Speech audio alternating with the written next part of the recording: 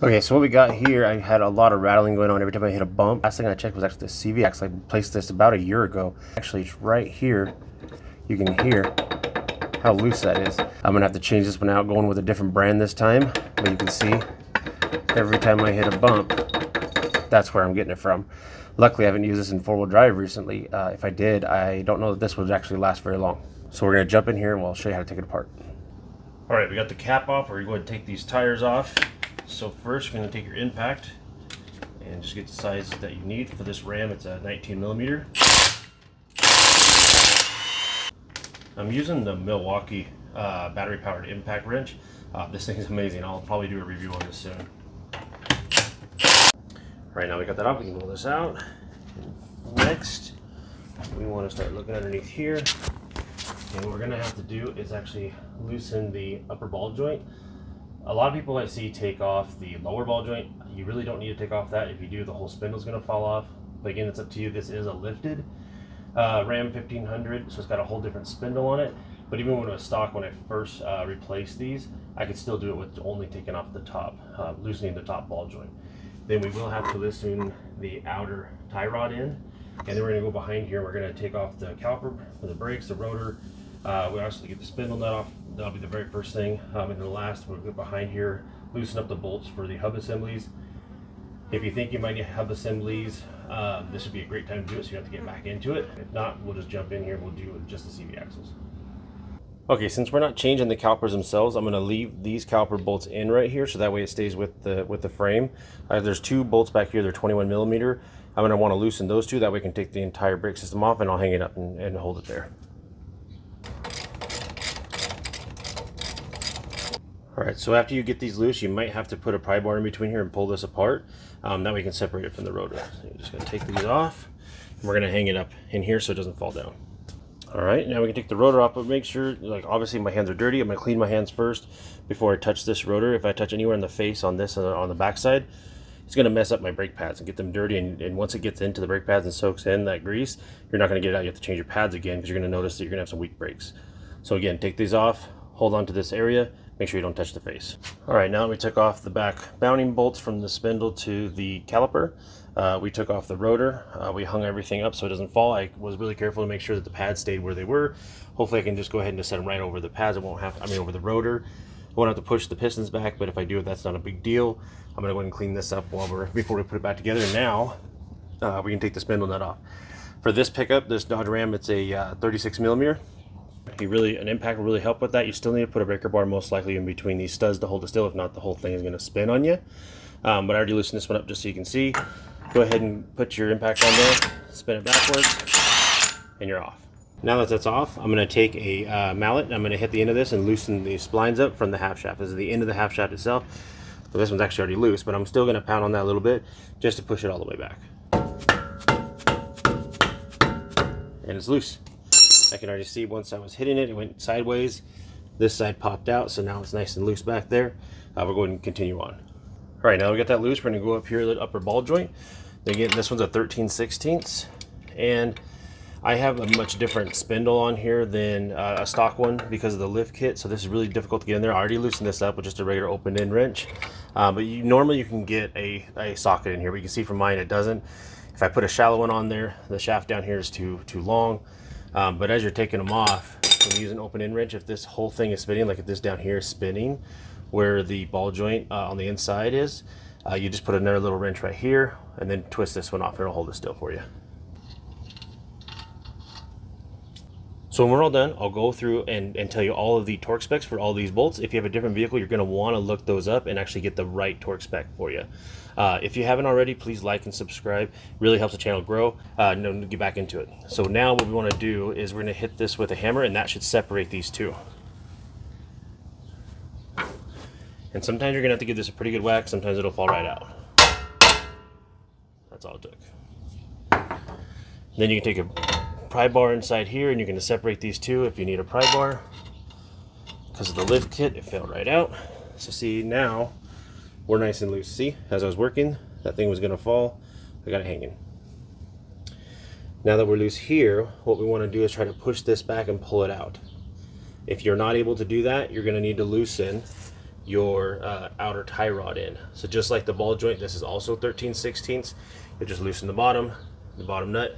Same thing, hit it a couple times. You might need to try not to pry on any of these rubber grommets here, because that's got all your seals in there. If you still can't get it off, then you're going to have to take off the lower ball joint, but normally you can always get them off without doing that. Lower ball joint's just going to be down underneath here. You're going to take right there, sorry. You're going to take that off, but then your whole spindle is going to come out with you. All right, just to show you an example of why you can get this off without having to take off that lower ball joint. If I had the spindle turned the other way, like how I first started, which was more comfortable, I can't get it out. If I turn the steering wheel to the right and pull the spindle over, didn't actually turn the steering wheel, but in that direction, then I can actually get the half shaft out, or CV axle. Once I had it turned that way, I was able just to push in and then pull up, and this thing popped loose. And it comes right around the spindle right here. Now I'm going to change the wheel hub assembly on this one. If you don't want to see that, you can skip ahead and we'll continue on with the CV axle, but I'm actually going to jump in here and show you how to do that while we're at it. Glad I was planning on doing that, because as I was taking it apart, I started finding some pieces from the hub assembly actually coming off. So we're going to jump in that right now. So as I'm working on these wheel hub assemblies, if you can see there past all the grease, the heads of this bolt are gone. Trying to spin that off, it actually just chewed them off, and I'm going to show you kind of when you run into something like this, a few tricks of what you can do. Of course, you can weld another bolt over. I mean, you can weld a socket over it. You'd ruin the socket, but you can weld it over top of it, and then you can turn it off. It'll have a nice strong grip. But I'll show you another way that you can get through this. So what I like to do when I have something like this happen, when all the corners of your bolt have stripped off, instead of using a 5-point socket, I'll use instead of using a 6-point socket, I'll use a 12-point socket like this one here. So you can see it has all these extra little grooves and splines on it. I'll just go down one size, whether that's metric or standard, whatever's closest that I can put over the top of that bolt.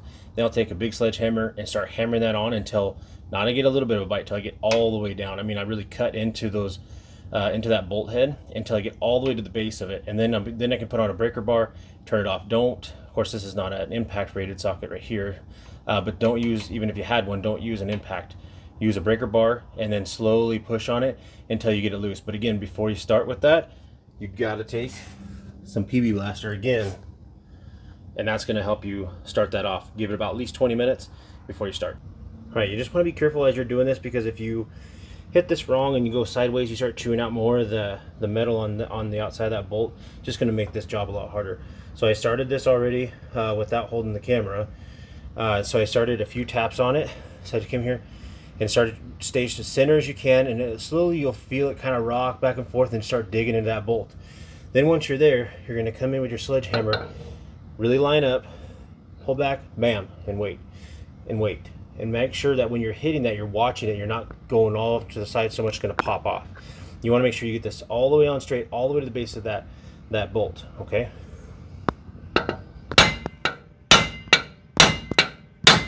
All right, here's the other side. Luckily in this case scenario, I can actually see the other side of the bolt. So as I'm pulling down on this, I'm pushing.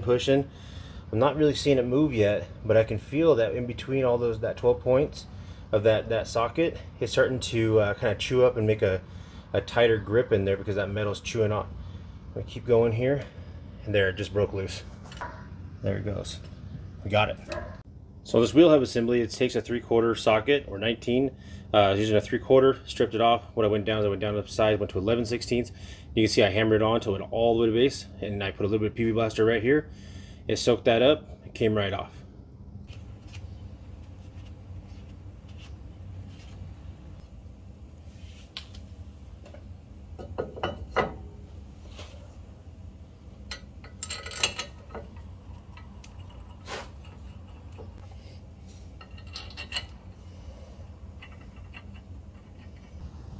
Okay, now I got everything put together. I put 3 bolts in. These are going to be torqued down to 140 foot-pounds. And go and make sure that's foot-pounds, not inch-pounds. So when you put this on, don't forget your dust plate. There's a slot right here.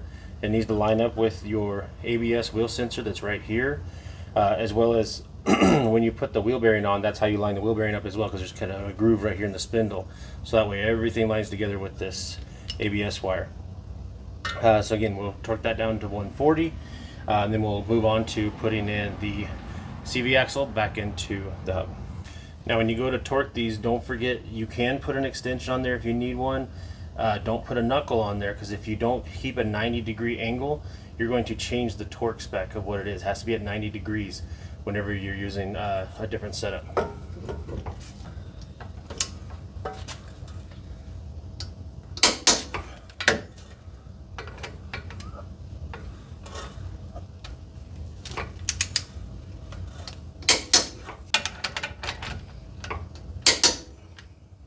All right, we're back underneath the pickup. If you're lucky, you'll be able to pull in the CV axle and just pull it a bunch of times like that, and it might come out. Most often it won't. You can already see there's always rust in this area. Like I said, I've already replaced these about a year ago. I put anti-seize on them, just a little bit. I wouldn't put a ton. No Loctite, that's for sure. Just to make it to where, or a little bit of grease or something, just so that way if you ever take them off again, they're not seized up. So usually what you're gonna have to do is take a hammer. You're gonna have to hit this direction, and usually it'll just pop that seal off. There's a little pin as you shove it back in. It kind of is a locking pin, and that's usually where it gets stuck. So what we're gonna do is tap this a few times, and you can give it some good love in order to knock it loose. All right, that one was stuck on there actually pretty good. If at first you don't succeed, get a bigger hammer. And this stuff, oh my god, this PB Blaster stuff, it is phenomenal. They say sometimes you gotta wait like a whole day, you spray it on there. Nah, I say 20-30 minutes. It makes a huge difference. I couldn't get it loose. Sprayed this stuff up there, even though you can't really see the splines. Sprayed a little bit of this PB Blaster on there, waited about 20 minutes. I hit it 2 or 3 more times, came right out. Of course, it was a bigger hammer, but this definitely was the reason. So now that we got that loose, again, if you can, you're just gonna grab this shaft, you're gonna pull it back and forth, see if you can just pull it out. If not, you're gonna have to get under there and tap it out. Okay, so now, just pull it out like that. Okay, what I decided to go with is the DTA CV axles. Like I said, the other ones I just put on, they only lasted about a year, about 10,000 miles. I know this truck is lifted. I know I'm running 37s, but I should not be knocking out in 10,000 miles. It's mostly all highway driving, occasional off-road, but even at that, the off-road is most often just the dirt roads. I'm not doing any crazy wheeling. I'm not doing mudding like I used to. They should have lasted longer than that. Those were Duralast Golds. They just did not last at all. Same with the wheel hub assemblies that I did last year. Those were TRQ. They did not hold up either. They all went to junk on me. So now I went Timken. I'll put the Timken hub assemblies in. Not endorsed by any of these guys. It's just what I'm trying. The DTA, it's really, really good. I know I wanted to go to Cardone. I wanted to try those, but although I don't know if it's because of COVID or what it was, couldn't get a hold of them. I looked for them for all different models on every website I could. I just could not find what I needed for my truck. The only other ones that are out there are the RVC or RCVs. They're like a solid axle. They're about $1,000 each side. I didn't really want to do that. So we're going to throw these on there, and I think we're going to do better because, I mean, the OEM ones, they lasted even longer. Even when I had the lift kit on for a while after that, they still performed better, even after they've been on the truck for years. This lift kit, it actually has a whole drop spindle. I did not use the spacers up front. I used Bilstein 5000, I think it's 5000, the Bilstein adjustable struts. So the angles on this, on all of my tie rod ends and my half shafts, it's almost all spec to when it was stock. They're not crazy articulated. Like I said, I know there's stress on this. You can blow me up in the comment if you want, but again, anything should last better than 10,000 miles. So here we go. So here's the DTA axle. It's actually packaged really well, nice wrap around it with some good cushions, so it shipped really good. One thing, I know it sounds menial, but just the spindle nut here came with it. On the Duralast Golds, they did not come with it, and I actually had one when I first got that Milwaukee impact wrench. Actually spun the threads right out of this, and I didn't have a replacement, so I had to go and back to the parts store. They were actually nice enough to open up another box of a different brand, give me a spindle nut off of it. Again, this is a really nice feature that comes with it, because you can't just go and buy this replacement one like you can like a caliper bolt. All right, I'm not gonna be able to do all this one-handed, but I'm gonna show you what's going on. So we went ahead, this should be relatively easy. Should be pretty self-explanatory. This one is gonna be towards the outside of the pickup. You're gonna put your other end on here onto those splines. On the middle of these splines, back here that come out of the pickup, there's like a lock washer is what it looks like. It stays around there. That's actually the kind of lock that holds the splines together, or holds it in on those splines so it doesn't work its way out. So it's a locking pin. It should be staying on there. It's not something you replace. It doesn't come with the new ones. So what you're gonna do is you're gonna line up your splines. I put a little bit of anti-seize on there. I did not paint those things or soak them in it. Just barely brush a little bit of anti-seize over. Don't want to go crazy. just so I don't have more rust issues later on. And then all you're gonna do is line that up, and you're gonna take your half shaft, hold it kind of here and here, and just push that in until it shoves all the way on, till it meets up to that dust plate right over there. And that dust plate is what's covering up all of your components inside. All right, I got them in. I actually probably could have done that on camera one-handed. These DTA half shafts so far, I mean, first impression, they're really nice. There's a really good quality boot on them. They feel much different than the other ones I've had before. Much better. I think it's neoprene that it has coated around it and everything. They actually feel really nice. The other thing with the Duralast, I actually had one of these bands break off, so I had to buy something to reband them. Even though my problem was on the inside that failed, actually this popped off, grease went everywhere. I was able to find it quick enough and I fixed it. So now all you're gonna do is do the reverse. Okay, now we ran everything. I have the ABS wire coming through here. It's already mounted onto the hub itself. If you had to torque that on your own, it'd be 40 inch-pounds, but it should already come assembled. You're gonna run your line up, lock it into this lock here, run it up and reconnect it, and push it into all the plastic pieces that you had to begin with.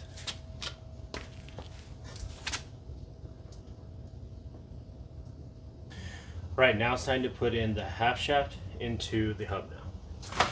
So again, for me, it worked better to come this direction.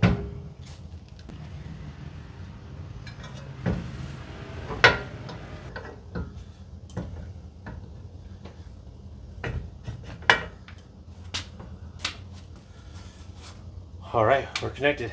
Came right through, splines lined right up, came in. Again, double check everything. We've already hidden the bolts to the hub assembly. We torqued those. Now we're going to move on to the tie rod end and the ball joint, upper ball joint.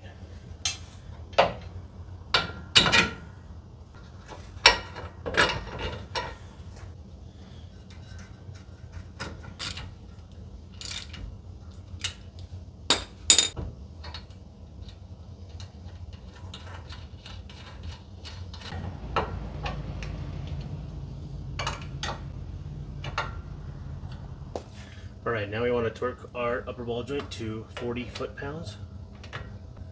Okay, now we need to torque our upper ball joint to 40 foot-pounds. I do have a wobble extension on here, but it's okay because I'm staying 90 degrees. If you're going to use extensions or you're going to use anything to angle that, you got to make sure you stay at 90 degrees or else you change the torque spec. So again, 40 foot-pounds.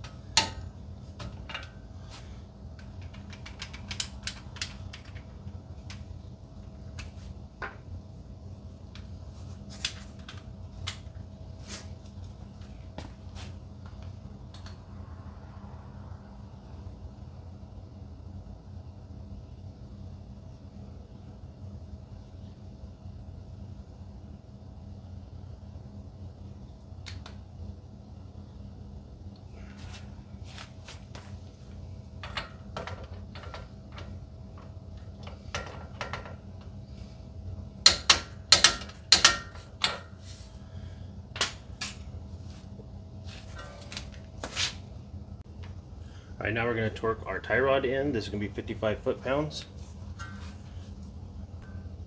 All right, now we're going to torque our tie rod in at 55 foot-pounds.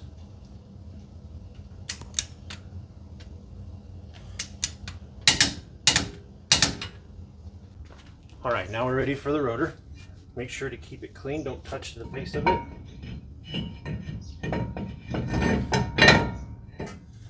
And now we're going to start assembling our brake system back.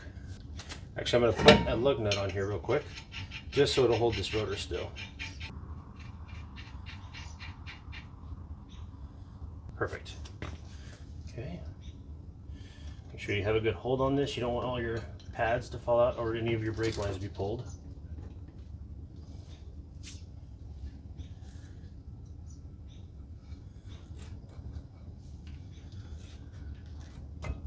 And we got lucky, it fell right on.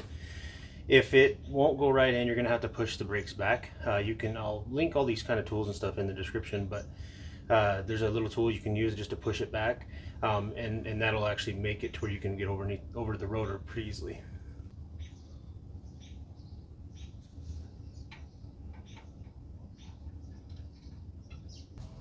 All right, now these back caliper bracket bolts are gonna be torqued to 130.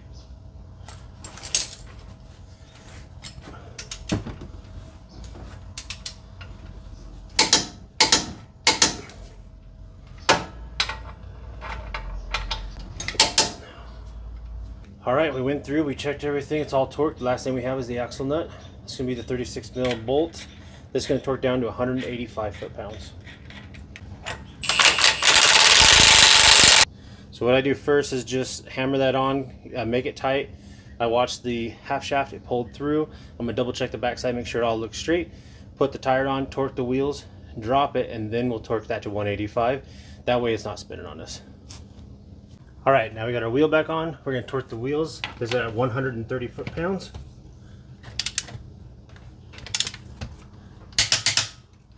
Make sure you go in a star pattern. And then move on to the axle nut at 185.